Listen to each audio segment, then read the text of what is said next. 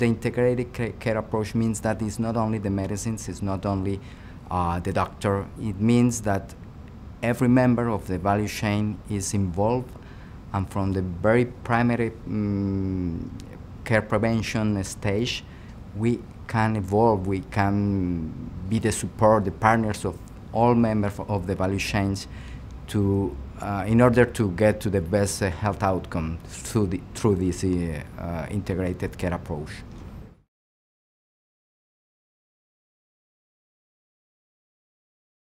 Well, we need to intervene with every one of the steps of this integrated care approach. So the challenge is to really understand and really support those partners in beginning from the wellness and continuing with the treatment, the prevention, the education, and guaranteeing by this with that the health will integrate into the value chain.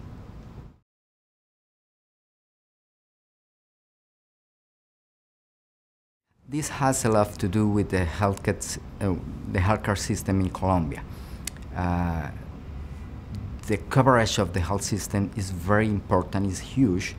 We are almost getting universal coverage in health, but it's not the same for the access. So when we talk about the access in the low-income population that belongs to a sector that we call subsidized regimes, these people have benefits but still don't enough access. Our involvement in this initiative is devoted to the subsidized regime actors, so I mean the HMOs, also the patients. We are promoting an integrated care model, and we are promoting that all the actors of the value chains be involved in every step of the health promotion, treatment, and even tertiary prevention.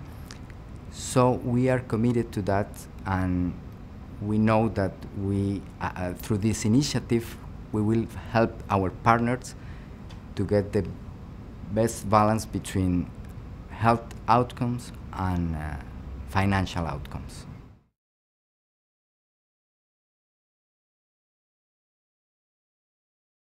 Well, we consider this is a uniquely opportunity to share experience and to learn how different approaches, how different companies, corporations, and innovators work together in order to get the best possible outcomes when we talk about health and also financial results.